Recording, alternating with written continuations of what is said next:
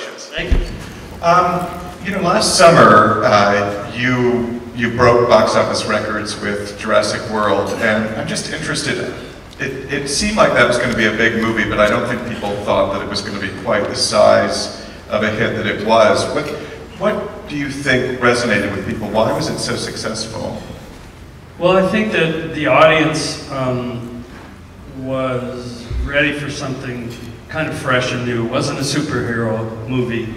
And I think that dinosaurs seem to be something that continue to excite and enthrall people all over the world. So the fact that we had 3 movies before and we had to have one for quite a while was one thing. But I think the key to the movie was that we had a director who was a wonderful filmmaker and equally a huge fan of the movies. The past movies. So he was able to combine his filmmaking skills and his just excitement as a fan, and that touched on a lot of things for a lot of people who they felt that the movie was true to the original movies, and then it brought excitement of the new technology that's here, as well as the storytelling.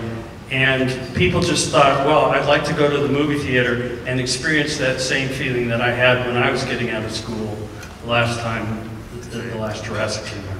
So there were a lot of, it's kind of a perfect storm of a lot of things coming together all at the same time.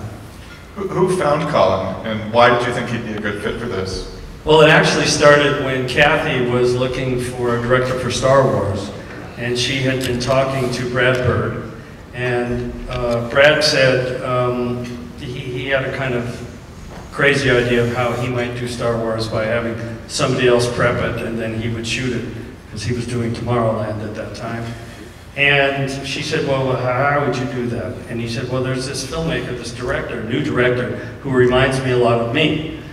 And she said, well, who's that? And he said, Colin Trevorrow. So she told me this story, and when we were looking for a director for Jurassic, I just called Colin up. It's kind of that simple. And when I first spoke to him, he lived on the East Coast. He was such a fan of the movies, and he could articulate exactly what he hoped the next movie would be.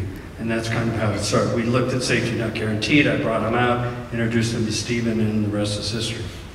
What kind of challenges was it, though? Because, I mean, Safety Not Guaranteed was a Sundance movie, and this is a $100 million plus movie. What is it, as a producer, is it more difficult to work with somebody when they're coming in and doing their first big budget film? Does it really matter what the price tag of a movie is? What do you... Well, I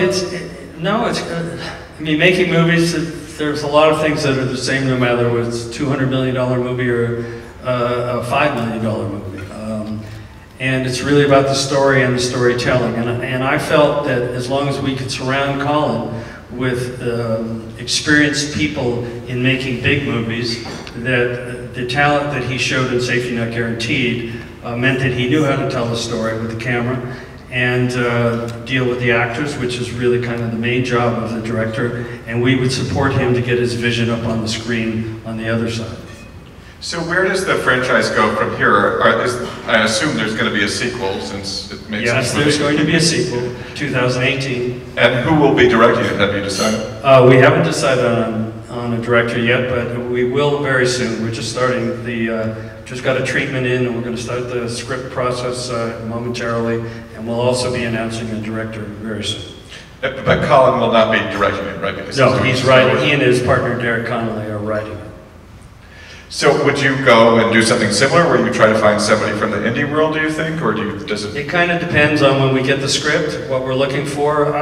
You know, it always helps to have someone with experience, but I think we're open to every option.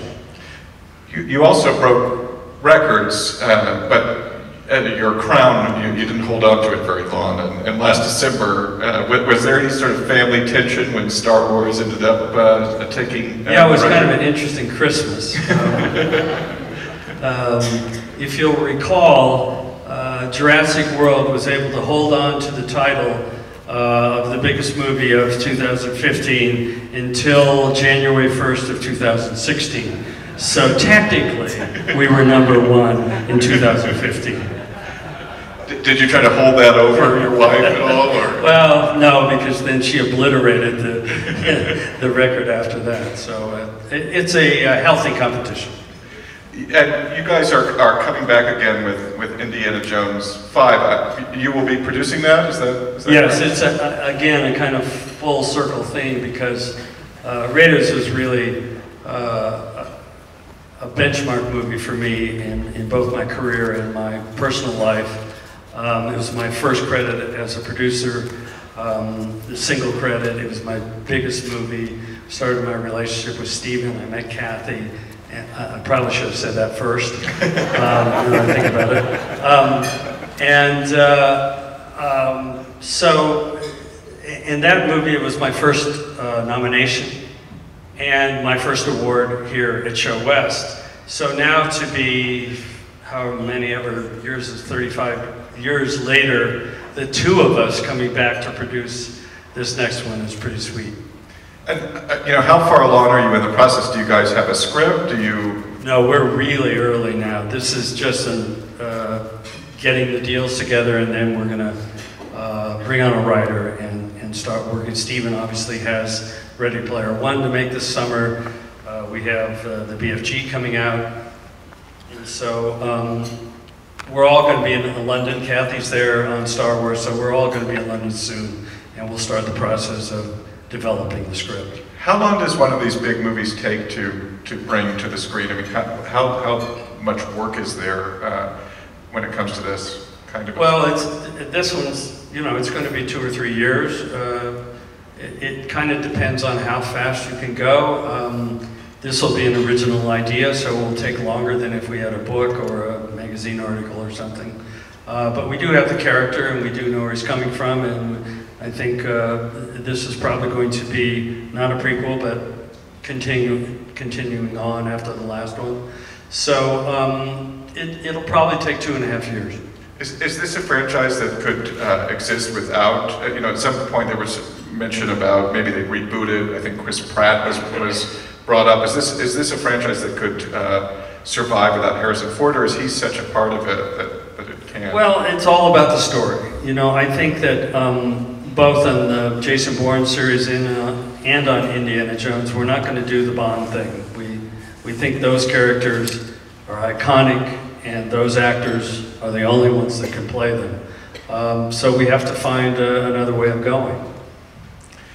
On Twitter, there was some discussion, you know, is Harrison Ford going to be too old to do this kind of a role? I mean, do you have any response to that kind of thing? He wasn't too old in The Force Awakens. So, no, I think he'll be fine. What about bringing Matt Damon back with Jason Bourne? How did you convince him to come back to the franchise and to bring Paul Greengrass back? What was it that he wanted to keep doing this? Why?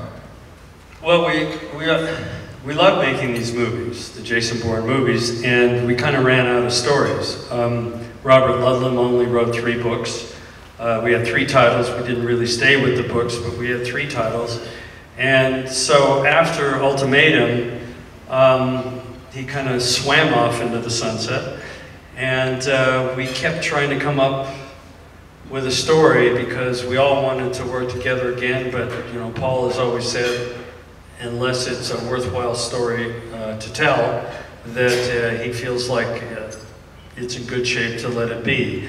And coincidentally, sort of world events, these big hacking events and Snowden and WikiLeaks kind of inspired a small germ of an idea that we all started talking about 2 years ago. And that got us all excited, and Chris Rouse, who's been our editor on all of the movies, and Paul and Matt and I started talking, and we got excited about a story that we could tell that could bring Bourne back into the fray. So it's really just been a matter of time in finding the right story.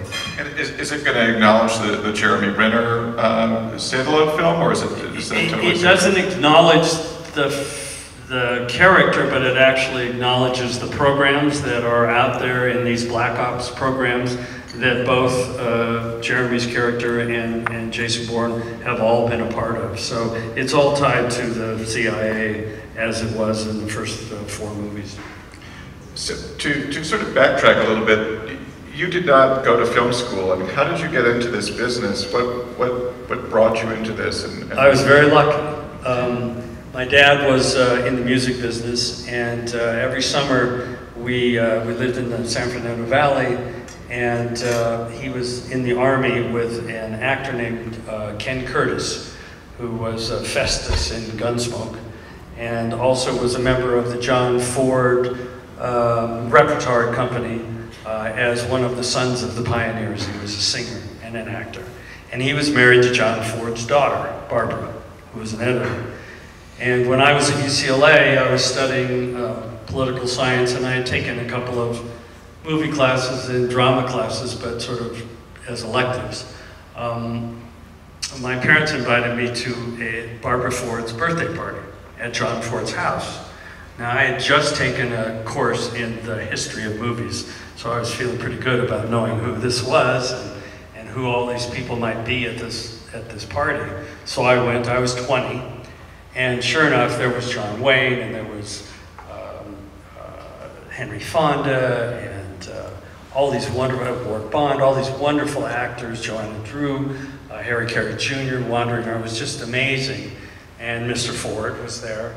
And, but I was by far the oldest person there. And then I saw this cute young girl coming down the stairs, and I went, "Oh, who are you?" And she was so excited, like I was, about all the actors that were there.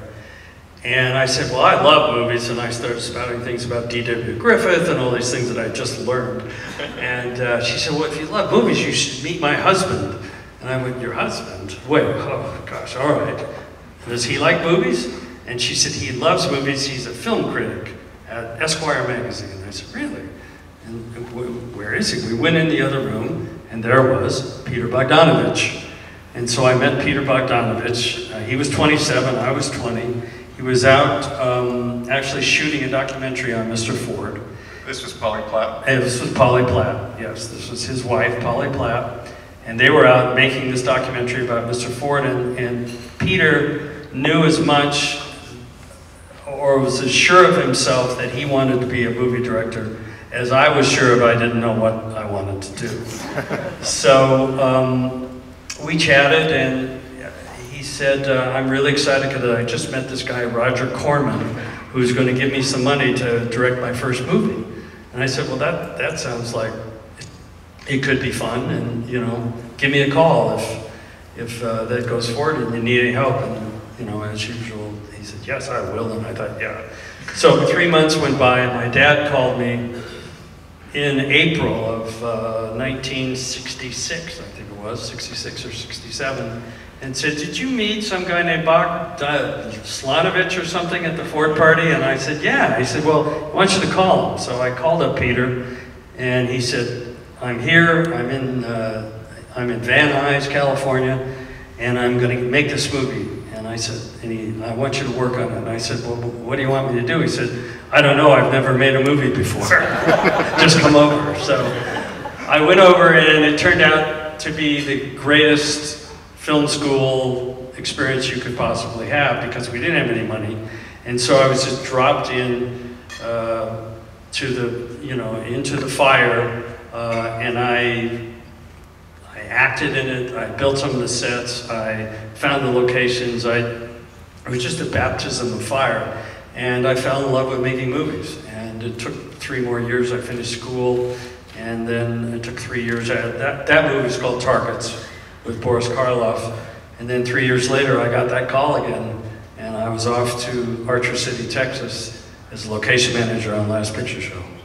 So what was it about the experience that you liked? Why did you sort of feel like this was what you wanted to do as a career? It just seemed to be natural to me.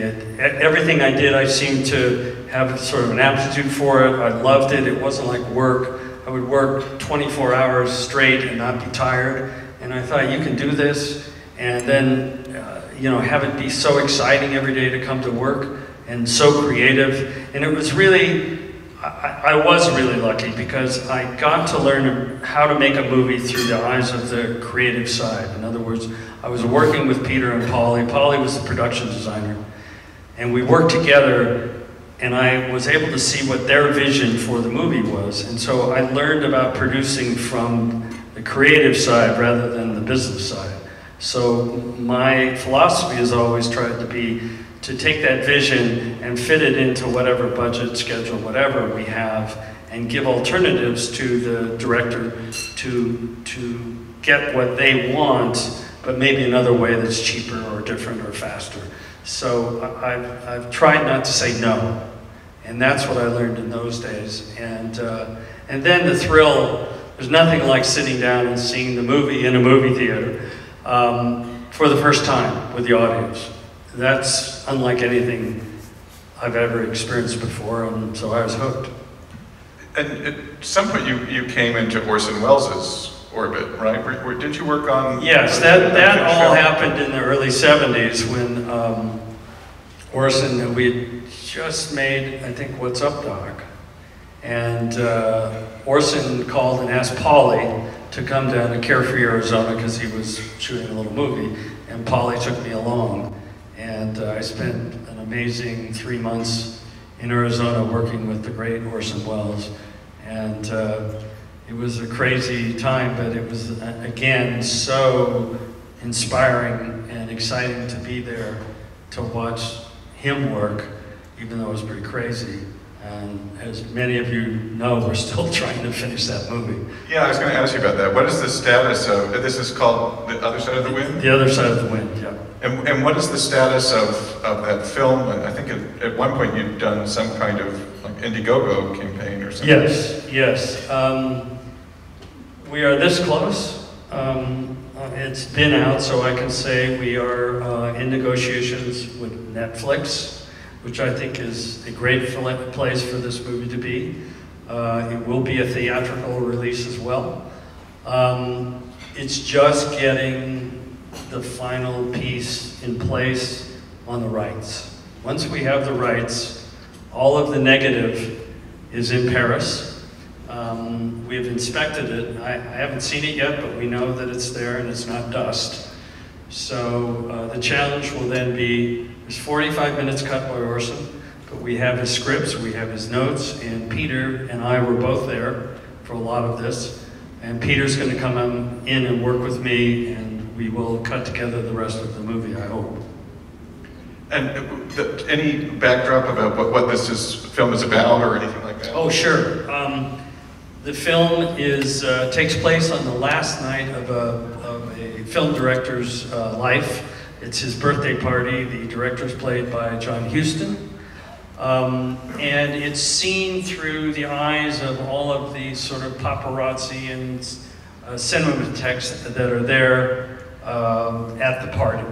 And in the middle of this, the John Huston character has made a beautiful 35mm movie as well. And so Orson always described it as the 35mm movie is the painting, and then the life and what goes on at this party is the frame. So there's when I look back on it, it's an amazing idea that he had that was very modern then, because the cutting and the shooting of it all is very sort of MTV, sort of music video-like, and that was back in the early 70s. So I'm hoping that we get to unveil this for everybody to see, hopefully by the end of this year. You've also directed as well as produced. Do you have a preference? Do you prefer directing or do you prefer producing?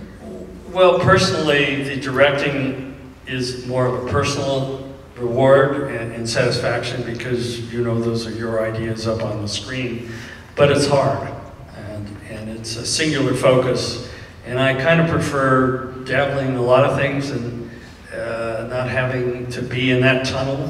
There are some people that can do, but you know, Steven can produce and direct all at the same time. I can't do that. I've had now, you know, I have 4 movies this year. I mean, so many movies have come along that I'm interested in producing that the directing is kind of over here, and there's a couple that I'm developing stories that I want to tell myself. But at the moment, I prefer being that support system to help others get their story on the screen. But you expect that you'll direct again? I think there'll be one or two in the near future. I've got a really good script called The Longest Night that I have in development, and it's ready to go once I'm finished with producing these next 3 or 4 movies. Then I'll probably direct that. What is The Longest Night about? The Longest Night is a story. It's a true story. I seem to gravitate towards these true stories that are sort of ordinary people in extraordinary circumstances. And it's about the rescue, the largest Coast Guard rescue in history. And it took place in the Baltic Sea. It was a fishing trawler that went down, and it's just an amazing group of people who came together to rescue 45 people out of the freezing Bering Sea in one night. How is producing for Steven Spielberg different than, say, producing for Clint Eastwood? I mean, does each director have different needs from a producer? How do you sort of get a sense of what's going to be the most helpful to the project? Well, yes, each director has their own method and their own style, and both Steven and Clint are extraordinary filmmakers, and they have the craft down. And they know what they want, and that's always important for the producer. We can't help if we don't know what you want, So there's a lot of, what I love about both of them is they do a lot of pre-production. And I found that younger filmmakers like to kind of run and gun and shoot from the hip. That's not the way to do it. The best way to make a movie, in my opinion, is a lot of planning and to know what you want, because you can't come, for example, we could never have made Jason Bourne here in Las Vegas if we didn't know what Paul wanted. And so we spent a lot of time here scouting the strip and scouting the casino we shot in, the hotel, because you can't just turn to us and say, I want 500 extras in this room here, at a convention, and have it happen tomorrow. So that's what I like about working with Steven and Clint. They're very, very prepared, and they know what they want. Is Eastwood, aren't his days very short? Or is I love his days. What is it like? Again, another fantastic story, the Sully Sullenberger story. And everybody thinks they know what the story is, but they don't. There's a story that nobody does know, which is what happened afterward, how he was, how Sully was questioned about what he did, whether it was the right thing to do. And as I kept saying, well, he saved everybody, wasn't that the right thing to do? But there was a process that you have to go through with these hearings, and it was really grueling and hard on him. And we were shooting one of these hearings in Atlanta, and we had a 4-page scene on Monday, and we had a 4-page scene on Tuesday. And as you know, normal movies, you shoot maybe a page or 2 a day, if you're lucky. Well, Clint wanted to shoot 4 pages on Monday and 4 pages on Tuesday. We had fantastic actors led by Tom Hanks. And they got in this room, and in the morning, we shot that 4 pages. And Clint turned to me and said, okay, have him go upstairs at lunch and look at tomorrow's work. I said, what do you mean? He said, let's shoot tomorrow's 4 pages after lunch. So we shot 8 pages in a day, and we were a day ahead. I mean, that's Clint.